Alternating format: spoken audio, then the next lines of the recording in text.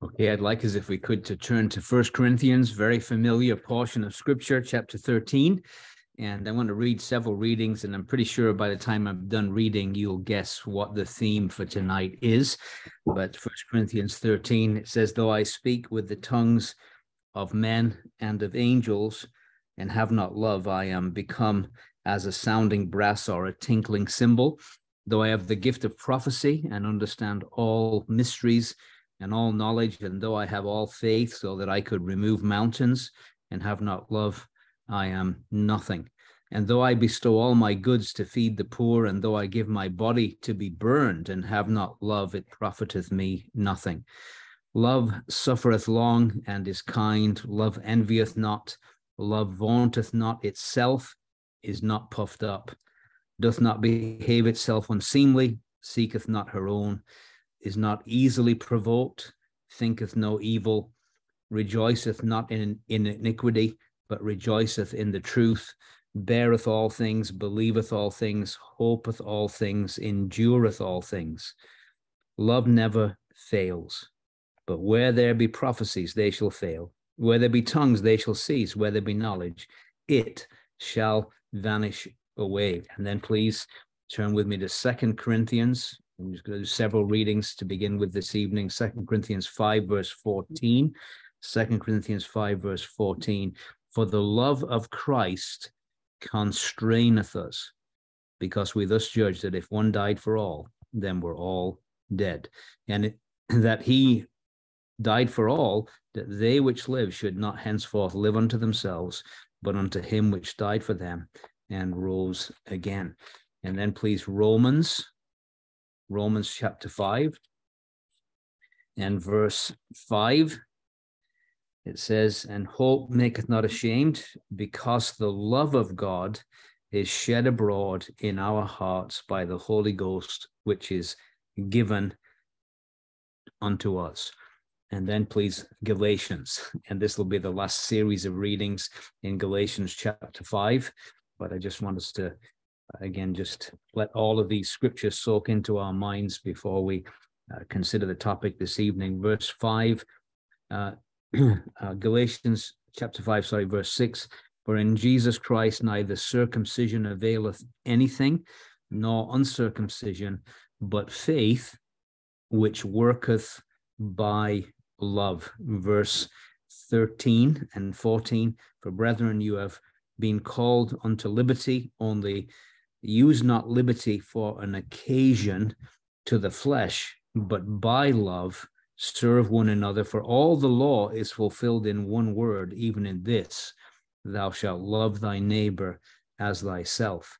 And then verse 22, "But the fruit of the Spirit is love." I'm just going to stop right there. Well, I guess you've probably guessed what the topic is this evening. And Raymond is guessing Robert Chapman. That's interesting that he would say that. He is one of the people that I'm going to speak about tonight. I'm actually going to go on a church history binge tonight. I'm going to mention 5 different individuals, 3 principal individuals that I want to speak about, and then 2 lesser known ones that influence the third person I'm going to speak about. But I want to make a definite connection here this evening. And it's a very simple thing, and that is this. There is a definite connection between love and revival. And I want to kind of make that connection very clearly. And we're going to try and demonstrate that from both scripture and from history in the few minutes that we have together. Now, of course, there always appears to be an exception to the rule. And as I was talking to my dear wife, Anne-Marie, about love and revival, she said, well, you know, the greatest revival in the Old Testament was preached by a man who wasn't very loving. Wives are really good, aren't they, at kind of showing us things like that. And of course, she was talking about Jonah. And of course, Jonah was hardly the most loving preacher. But nevertheless, I still think that it's a wonderful example of the love of God. Even though he would use a loveless preacher, it demonstrates the love of God for a people who were known for their cruelty and their wickedness, that God would go to such lengths to get this errant preacher to go and present a message to them. is a great demonstration of God's love for a lost world, isn't it? So even Jonah is going to fit in to this topic. But the church history people, I want to mention three well-known individuals that all of us would know. And I'm going to give you them: John Wesley, Robert Cleaver Chapman, and D.L. Moody. Three well-known men that we know about. And then we're going to talk about two people that influenced D.L. Moody in his thinking towards love. And so, first of all, we want to think about John Wesley. And I'm going to kind of give you the outline to begin with. His emphasis was on perfect love. And it was an emphasis on love and holiness of life. Okay, so we want to think about love and holiness of life. Robert Chapman, often called the apostle of love, his emphasis was love and caring for the flock. And we want to think about that. Love and holiness of life, love and caring for the flock. And of course, D.L. Moody, we know very well, his emphasis was on love and evangelism, caring for the lost and dying world. So those three individuals certainly, I believe, will shape our thinking a little bit about love. So I want to start with John Wesley and this emphasis on love and holiness of life. He gave a sermon, and it was called The Scripture Way of Salvation. It was perhaps his best known sermon. And he talks about a controversial topic, entire sanctification. And in talking about this, I'm not saying I endorse what he's saying, but I want to just follow his logic for a little bit, because I think there's tremendous truth in what he's saying, even if I can't go the whole way. And so he defines entire sanctification in this way: a full salvation from all our sins, from pride, self-will, anger, unbelief, or as the apostle expresses it, let us go on to perfection in Hebrews 6 verse 1. But what is perfection? The word has various senses. Here, he says, it means perfect love. It is love excluding sin, love filling the heart, taking up the whole capacity of the soul. It is love rejoicing evermore, praying without ceasing, in everything giving thanks. Now, Wesley, he describes Christian perfection or entire sanctification as perfect love. Sin is excluded from perfect love. The two, he says, cannot exist together. Sanctification is entire in that the love of God fills the heart and takes up the whole capacity of the soul. Perfect love leads to constant rejoicing, prayer, and thanksgiving. And so his whole idea is this: that if God's love could fill our hearts, there wouldn't be any room for anything else. I like that idea. I think whether I can go ahead and say, well, that's happened to me. No, I wouldn't say that. Would I like that to happen to me? Absolutely. Wouldn't you love to be so filled with love that there was no room for selfishness and pride and all these other sins? And that was his aspiration. And whatever you think of Wesley and his doctrine, it largely was based on the thoughts that we shared in Galatians chapter 5. And particularly this idea of love is the filling of the law, is the fulfilling of the law. Let me just read that scripture again in Galatians chapter 5 and verse 14. For all the law is fulfilled in one word, even in this: thou shalt love thy neighbor as thyself. And I suppose it's true, if our hearts are filled with love, we're not going to covet what somebody else has. We'll just rejoice that they have it. We're not going to deceive them or lie to them because we love them. Why would we do that, you see? And so the idea is this, that love really does, as it were, deal with all the commandments. And of course, even the first four, they're all to do with loving God, aren't they? And if our hearts are filled with love for him and then for our fellow man, then there's no room for sin. And so he would suggest this, that we need to have more love. And I would go 100% go along with this. Even personally, I'd say this: I need more love in my heart. And I think that would make a tremendous difference in my life and service. And so we know that we need to have more love in our lives: love for Christ, love for souls, love for scripture, love for the house of God, Why? Because love never fails. Isn't that wonderful? It never fails. Other things will definitely fail, but love never fails. Sadly, often in many of us, self-love dominates us and dominates God's people. Oh, that we had more love, and it would produce more holiness. It really would. If I really love Christ, I would not want to do anything that would ever sully his reputation, that would ever cause anybody to say, if that's what Christianity is, I don't want anything to do with it. If I really was filled with love for Christ, it would really affect my holiness of life. If I really cared about my fellow human beings and was filled with love for them, it would change my conduct towards them. And so he would suggest, and would be at least an example to us of this idea of love, revival, and holiness. And we move on to Robert Cleaver Chapman, this apostle of love, love and caring for God's flock. And of course, that's not a strange idea, is it? Remember when the Lord recommissioned Peter, Simon, son of Jonah, lovest thou me? Feed my lambs, feed my flock, care for what I love. This is the man who we know about received mail addressed simply to the apostle of love, England. Now that's just tremendous, isn't it? I mean, can you imagine like getting a mail like that in the post office? Like who is this addressed to? And yet somehow they knew that this was speaking of Robert Cleaver Chapman, and it was delivered to his address. That's a remarkable thing. Such was his reputation for love.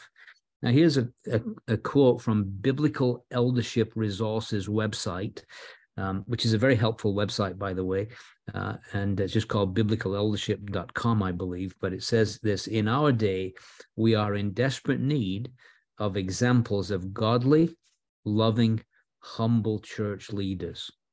We are hungry for role models who will challenge us to live and love like the Lord Jesus. Robert Cleaver Chapman was one of those leaders.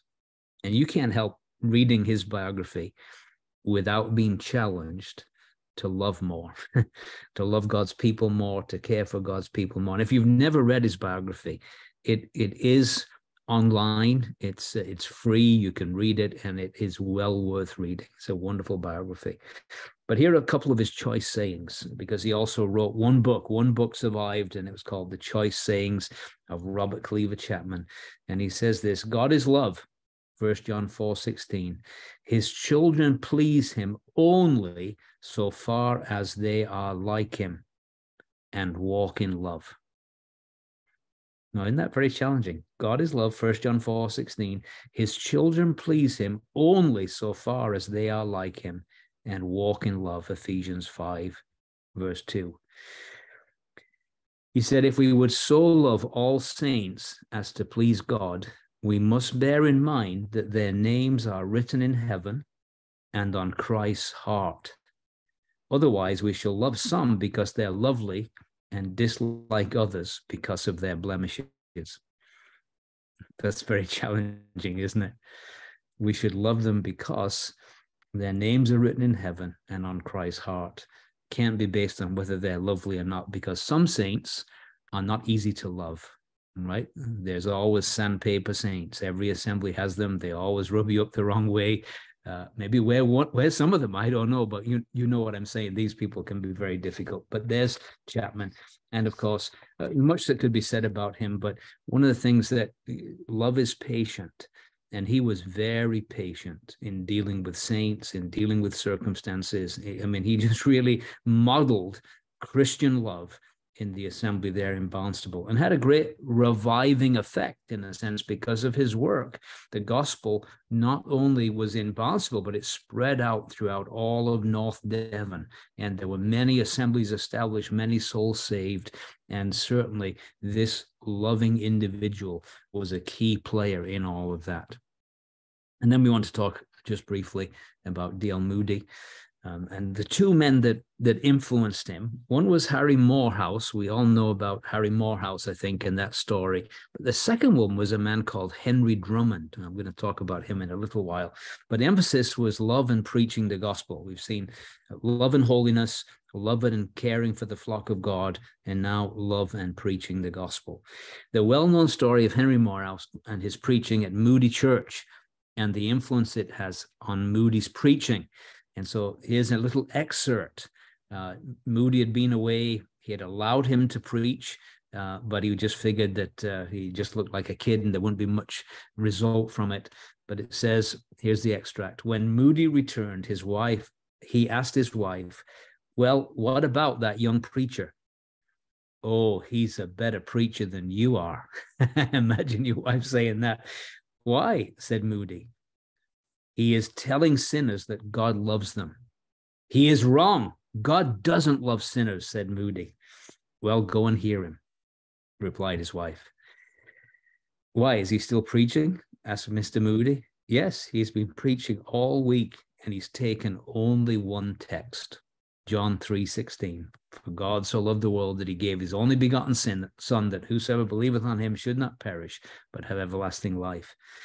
As Moody listened, he discovered Morehouse was still on the same text, and that souls were being wonderfully saved.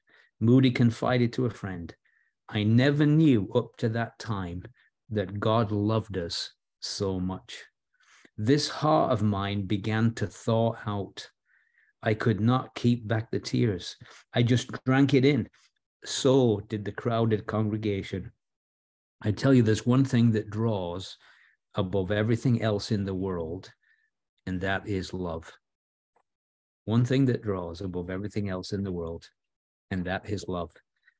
Mr. Moody was present at the meeting when Mr. Morehouse got up and said, "I've been hunting and hunting all through the Bible looking for a text, and I think we'll just talk about John 3:16 once more."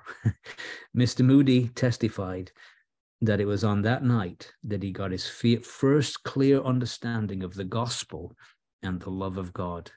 Think what that meant for Moody's life and in the lives of tens of thousands who were reached through his ministry, to know that God loves sinners. Moody's evangelistic preaching was to take on a different tenor that would have a profound effect and impact. Also, this last person I'm going to mention was a man called Henry Drummond. Now, if you read about him, Warren Wiersbe has an interesting biography about him in his books of Christians You Should Know. And the man, we would consider him to be a liberal in many ways. He didn't believe in creation. He was an evolutionist. He was a strange individual. But God greatly used him. It's amazing. I just always am shocked how God uses people that I don't agree with. I mean, I just find that remarkable. But he constantly does it, which amazes me. But certainly, we probably wouldn't want to have much fellowship with Henry Drummond. But he was at a meeting where Henry Drummond gave an address called "The Greatest Thing in the World." And it was in 1884. This is a little copy of that booklet, "The Greatest Thing in the World" by Henry Drummond. And he was so impressed, he asked Drummond to come to Northfield in Massachusetts, where he had his conference grounds, and give the same address. And then, second time he heard it, was even more impressed with it. He had it published and read before the students of his school every single year. He felt it was so important. And it is, I just read it this afternoon because I've had it on my bookshelf for a long time, but I finally got down to reading it. And it is a remarkable exposition of 1 Corinthians 13 about the superiority of love. And it's very challenging. And really, the principal thing is love. And certainly, this had a great impact on Moody and his students.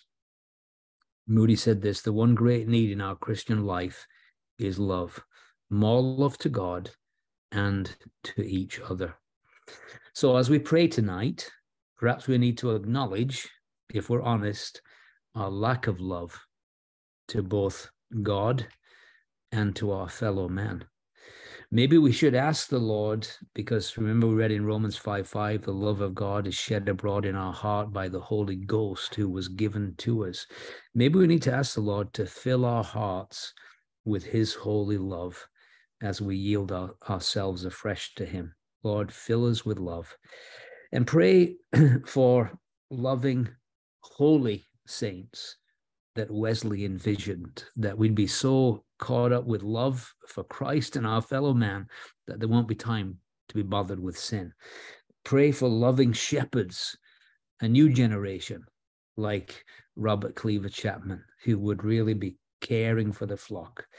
And then pray for the Lord to raise up loving evangelists like D.L. Moody, who will tell another generation that God loves sinners. And surely one of the things that Drummond brings out in this pamphlet is that one of the principal reasons that people end their lives by their own hands is because they feel like nobody loves them. How tragic for somebody to go into eternity without knowing that somebody loves them when God loves them so much. So revival and love, oh God, help us to know something of your love in our hearts. Forgive us for our lovelessness. Amen.